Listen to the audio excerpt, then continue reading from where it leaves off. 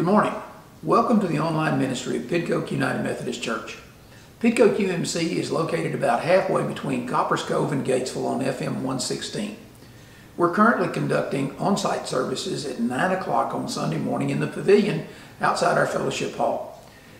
On November 1st, we'll be moving back inside our sanctuary. We've come up with a way to purify the air and to do some other things so we can minimize any risk to anyone inside, including distancing, wearing masks, those sorts of things. So starting November the 1st, we'll be back inside our sanctuary, meeting again at 10 o'clock, which is our regular worship time. So next Sunday morning, we'll be meeting at 10 o'clock inside the sanctuary. We'll be entering through the back entrance by the fellowship hall, not through the main entrance to the sanctuary. We'll have signs up to show you where to go. So please, if you'd like to be with us, join us for our services in our sanctuary. Come be with us on Sunday, November the 1st at 10 o'clock. Now, before we begin our time together this morning, let's have a word of prayer. Our Father, we do thank you this morning. We always come to you with thanksgiving because, Lord, there's so much for us to be thankful for. We're thankful for the cooler temperatures. We're thankful for the rain that's come with the front. We're thankful for all of the things that you've given us. But Father, we're most thankful for your grace, that no matter what happens around us in this world, no matter what occurs, your grace is still there. Your grace still works and moves in and through us. Your grace protects us. Your grace strengthens us. Your grace gives us peace and courage and comfort. So, Lord, we're thankful for that grace this morning. And, Lord, we just want to say we love you because of all that you've done for us, all the blessings and all the gifts. So, Father, as we go through this time of looking into your word this morning, may your Holy Spirit speak to our hearts. Father, may we be strengthened in the things that we see and the things that we hear. And Father, may our hearts be turned to you with a love that we've not known before. With a love, Father, that exceeds all the love that we have for everything else in the world. Simply the love of the Father. And we'll give you grace and glory for that in Jesus' name. Amen.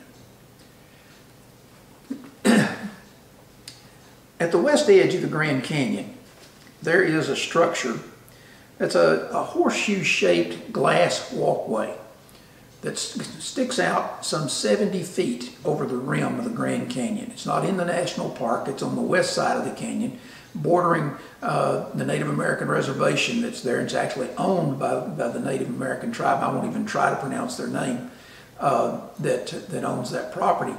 It was built at a cost of some $30 million through the efforts of a Chinese-American businessman. But I want to give you a little bit of a hint about how this thing is built. As I said, it's a horseshoe-shaped walkway with a clear glass floor that extends 70 feet out over the canyon and gives an unobstructed view for almost 2,000 feet straight down. Now, this skywalk is supported by two 32-inch by 72-inch bridge beams that undergird it. Those beams are supported by 8 32 by 32-inch box posts, four of them on each side attached to the visitor center where the bridge is. This is called the Grand Canyon Skywalk. Those 8 posts are anchored in pairs into 4 large concrete footings that in turn are anchored into the bedrock by 96 2.5-inch diameter high-strength steel threaded rod bolts that are anchored 46 feet deep into the bedrock. The skywalk literally hangs on those supports suspended over the Grand Canyon. Now, keep that in mind. If you're where you can, Google the Grand Canyon Skywalk and you can see what I'm talking about if you're not familiar with it. But now let's begin with, I want to read a passage of scripture for you. This is found in Matthew chapter 22. Matthew chapter 22, beginning in verse 34. But when the Pharisees heard that he had silenced the Sadducees, they gathered together. And one of them, a lawyer, asked him a question. This is Jesus he's talking about, to test him. Teacher, which is the great commandment in the law? And he said to him, you shall love the Lord your God with all your heart and with all your soul and with all your might. This is the great and first commandment. And a second is like it. You shall love your neighbor as yourself. On these 2 commandments depend all the law and the prophets. A large question arises in our world today. especially here in the United States, is we're just days away from the 2020 presidential election and our other general elections. What's most important for us as Christians? What is the one thing that we should be focused on? Now, there's all sorts of opinions out there, and I'm not even going to begin to get into those, because as surely as I do, I'll begin to get all sorts of angry comments and everything else, and that's not my point here this morning. My point is, we as Christians need to be focused on the right things. Jesus was in the situation, he was in the temple, and he'd been approached by the Sadducees. The Sadducees had asked him a question about the resurrection, trying to trip him up in his theology, because they didn't believe in the resurrection. They didn't believe in spirits. They didn't believe in angels. They didn't believe in miracles. Jesus had silenced them with his answer. Now the Pharisees, who were opposed to the Sadducees because they did believe in all of those things, they were like, wow, this is pretty good. We like this. But they weren't satisfied with Jesus either. And one of their number, an expert in the law, that's what a lawyer is, this expert in the law came to Jesus to ask him a question, to put him to the test, Matthew tells us. And his question is simply this: which is the great commandment in the law? In other words, what's the most important commandment in the law? Now, Jesus came back with an answer, a very quick answer. You shall love the Lord your God with all your heart, with all your soul, with all your mind, with all your strength. He takes that directly from Deuteronomy chapter 6 and verse 5. Those words are repeated at the beginning of every synagogue service, and have been for thousands of years, because the Jews see that as the most important thing for them to do. Now, keep in mind that their concept of love is not a concept of emotion. It's not a concept of sentiment. It's love demonstrated in obedience. Obedience to the law. Whereas the emphasis there, and even among some Christians, is on obedience to the law in a strictly legalistic sense. The concept is still there. If we love God, we'll obey God. Jesus said in Matthew chapter 14 and verse 15, he said, if you love me, you'll keep my commandments. So you see, this concept is consistent with Christian teaching. And yet, Jesus didn't stop there. Now, I dare say that very few of us would argue, just like the Pharisee would not argue with Jesus' pronouncement. Here's the most important commandment: love the Lord your God with all your heart, with all your soul, with all your mind, with all your strength. Nobody can argue with that. As we say sometimes, that's like trying to argue with apple pie and motherhood. It's important. We know it's important. It's exactly the right thing. But then Jesus follows that up with another commandment. He says, the second is like it. You shall love your neighbor as yourself.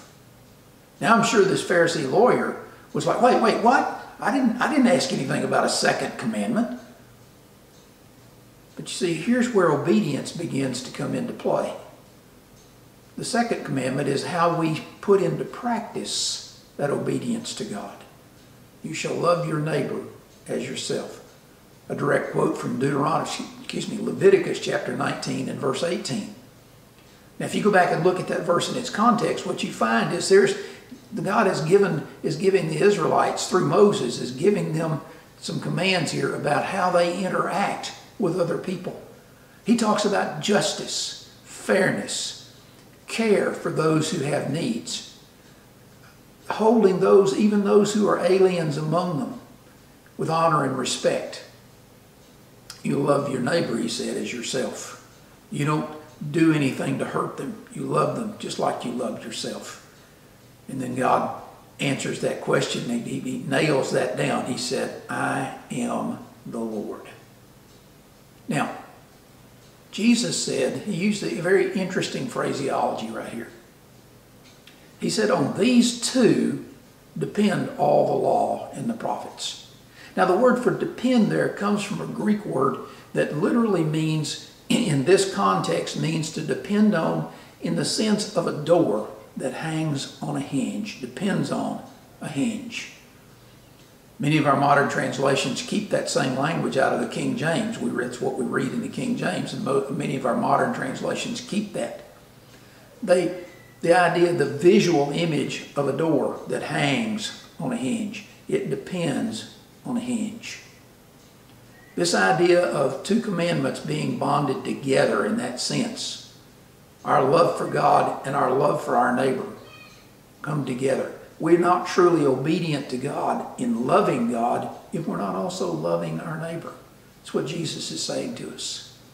Just as surely as the Grand Canyon Sky Bridge hangs on all those massive steel structures and on those bolts that go almost 50 feet deep into the bedrock to hold it in place, just as certainly our service, our obedience, our relationship with God hangs on these two commandments.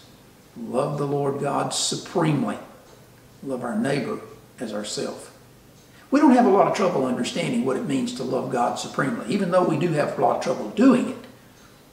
But as we do that, we understand we have a very clear picture of what that means to us. But what about this business of loving the neighbor? In Luke's gospel, as Luke gives this account, he uses this same interchange between Jesus and the lawyer to introduce the story of the Good Samaritan. And I'm not going to bring that to you this morning because that's not my point. But simply to say that the lawyer in that story, wanting to justify himself, Luke said, who is my neighbor? And you see, there's the sticking point. We always wonder, who is our neighbor? Is it the fellow down the street? Oh, no, it can't be him. He's a jerk. Is it the neighbor next door? No, they're not like me. They have a different religion. They practice different things than I practice. Is it the person that we see who mows our yard, who may have a Spanish accent? Who is our neighbor?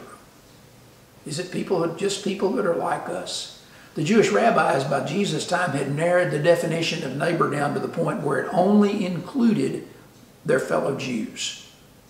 No one else could be counted as a neighbor, and yet God had clearly told them in that same passage where Jesus quoted in Leviticus chapter 19 that they were to honor and respect the aliens among them, that they were to be just and right in all their dealings with others. They were to care for those who had need, for the widows, for the orphans, for the others who were hurting among them. So what does it mean to love our neighbor? It means very simply, in this context, it means very simply that we love them just like we love ourselves. Now, when we look at self-love, what we look at is an instinct that God has built into every one of us that says we'll do whatever we need to do in order to sustain ourselves, in order to survive. And when we say we're going to love our neighbor as ourselves, we're saying we're going to help our neighbor survive. We're going to do the things for them that we would want them to do for us if we were in need. We're going to be kind to them. We're going to treat them justly. We're going to treat them fairly. We're going to help them meet their needs to the degree that they have needs, and we're capable of doing that. Love the Lord your God supremely. Love your neighbor as yourself. So what's important for us to do as Christians today?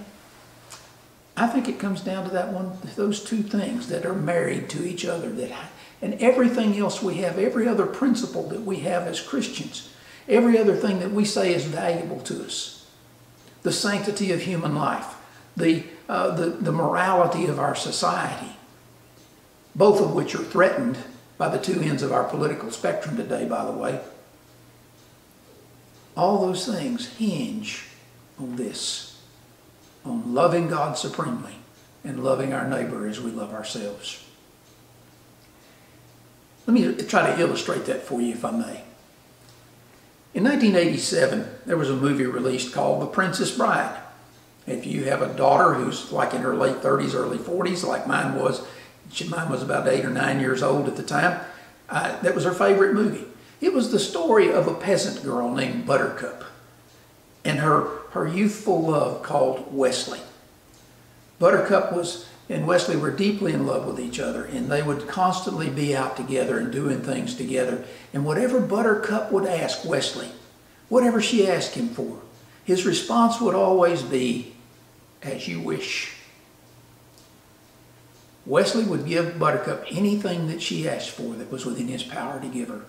Now, I won't go through the whole movie because it would take too long, but if you know the story. But at the end of the movie, as the story is concluded, as a grandfather is telling this story or reading this story to his grandson.